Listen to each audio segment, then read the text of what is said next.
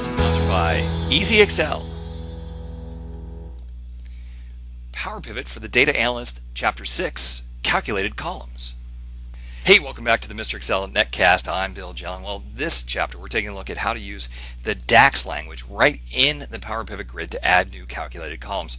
Before I do that though, just in case you're not familiar with these functions in Excel, let's talk about some great date handling functions in Excel. So let's say that we have a date up here, July 6th, so 7/6/2010, and I want to break that down into year, month, and day.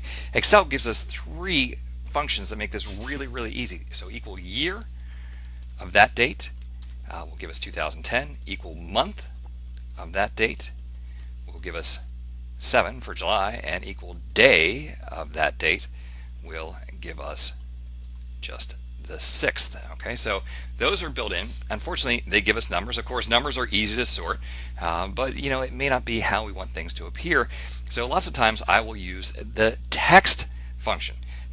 So equal text of that date. Press F4 there to lock that down, and then say format it as shown here to the left. So if we use the MMM format, you see we get JUL for July. I'll double click to copy this down. 4 M's will actually spell out the month, July. A single D will give us the day in a single digit for dates 1st through the 9th, or 2 digits for 10th through the 31st. But if you specify DD, then you get the very nice sort-friendly 2 digits all the time. So instead of 6, you get 06. 3 Ds gives you the day of the week abbreviation. 4 Ds actually spells out the day of the week. And then you can start to get creative. For example, YYMM would give you the year, a dash, and then the 2-digit abbreviation. Or let's try YY-MMM to actually give us the year and the month. Now that one's going to be really hard to sort properly in PowerPivot, so that one's probably not even practical. Okay, so let's go and see how we can use that knowledge from Excel in the PowerPivot window. So we have a date field here, and we want to add a new calculated column. So we just start with an equal sign and type the function that you want to use. So I want to use the year function. You notice as soon as I type Y, they offer a couple of choices here. I'll press Tab to choose year, and then they want to know which field. Okay, now hardcore Excel people know that we can use the arrow keys to go back to that field. Unfortunately, PowerPivot does not support the arrow keys.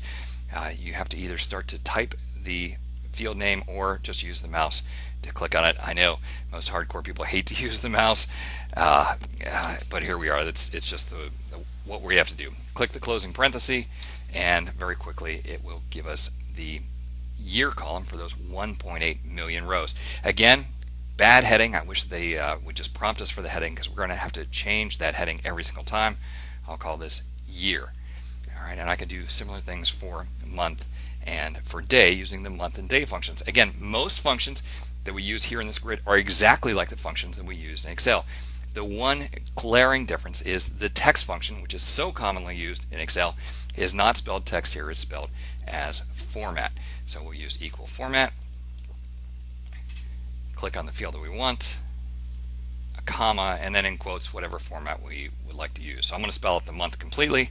That would be 4 M's in quotes, closing quote, closing parenthesis, press enter and let that calculate down.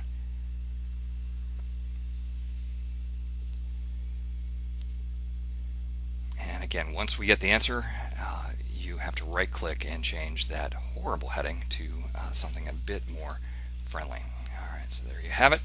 Just a sampling of some of the many DAX functions that you can use to create new calculations right here in the grid. Chapter 6 has a complete list of all those DAX functions and examples of how to use them. I figure this is the one that you're going to run into most often, so I figured this is what we do in the podcast. Alright, well, I want to thank you for stopping by. We'll see you next time for another netcast from Mr. Excel.